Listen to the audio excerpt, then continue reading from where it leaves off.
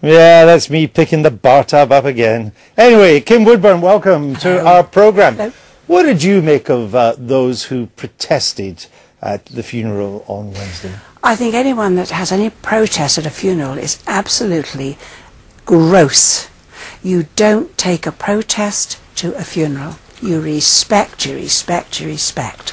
But it was a public funeral. It wasn't a private funeral. It was going through the heart of our capital. It was being paid for, in part, by the British taxpayer. So I guess in a free society, provided it's done with a certain restraint that doesn't intrude on the family, protest is not entirely out of order, is it? At a funeral, it certainly is. It Even doesn't though, belong as at a I've funeral. described It doesn't belong at a funeral. It's totally wrong. Somebody has died.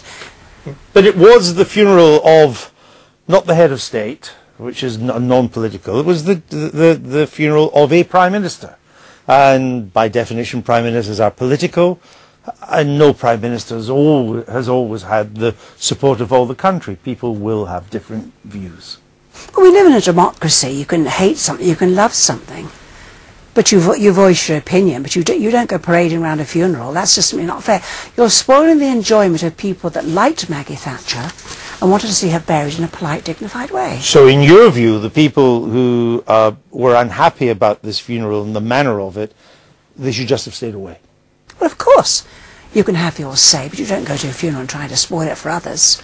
But you're taking away if you liked Maggie Thatcher and you disliked her, what right are the people that disliked her got to force the people that liked her to put up with them at a funeral? But didn't the protest didn't disrupt the funeral? I mean, you could say that the protests themselves were done in quite a dignified way. Well, I think the only reason they were done in a dignified way is because the security was second to none. And I think they realised they were on a hiding to nothing if they started something. What did you think of the protest, Jacqui? Well, I thought the protest, which involved people turning their backs silently, was, in my opinion, actually pretty legitimate and quite decorous.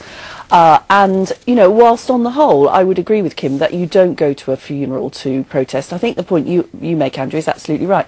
This was a funeral that £10 million worth of public money had been spent on. I think that's okay. The 10 million figure, I should say, has the makings of a propaganda figure. It may include the salaries of the police who would already have been on duty. Yeah, anyway. okay, fair enough. But it was a lot of money. But but the point was, it was a public funeral.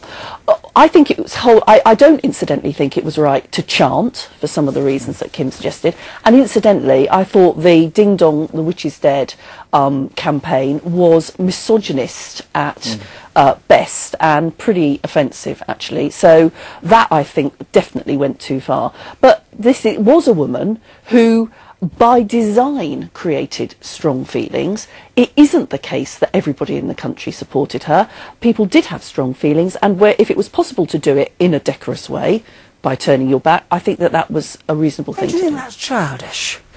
You go all that way there because you're going to turn your back. Stupid prats. What is going on?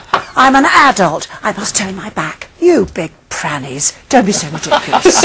Whatever. Don't ask. People chose to go all the way there to stand by the side of the street and hold banners and things like that. Yes. That's fine. They felt strongly. They felt strongly about. Did you not? If I dislike somebody, so much, I wouldn't go anywhere near them. But people travelled there and they held, you know, I love Maggie banners, and they held flowers and things like that. Yes, that's rather a nice sentiment, isn't it?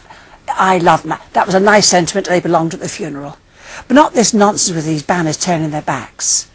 What have we come to? What have we come to in this country? Jacqui is neutral between love and hate. Turning your back, it seems to me, is a quietly respectful way to say, actually, no, I don't. This isn't the whole of the British public.